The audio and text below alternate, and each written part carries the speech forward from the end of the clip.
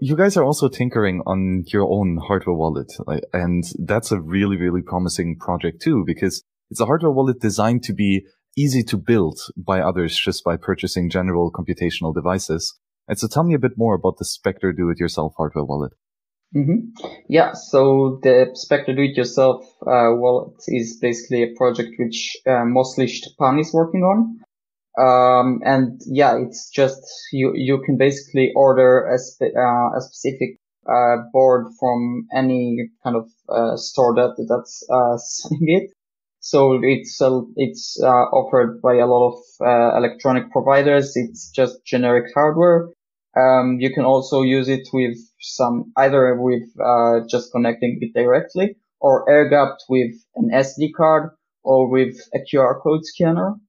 And then you're basically the QR codes, the SD card is part of the board itself. So it's part with the screen and everything. The QR code you need to purchase additionally, the scanner, which again, it's just generic hardware. You can order this in generic hardware store.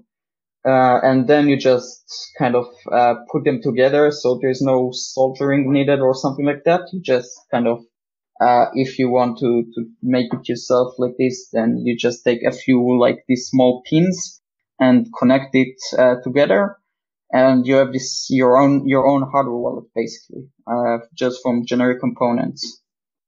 Now, I mean, this seems like a lot of trouble to go through. Why would someone do this themselves? Yeah, so the main reason I'd say to choose a do-it-yourself hardware wallet is supply chain attacks.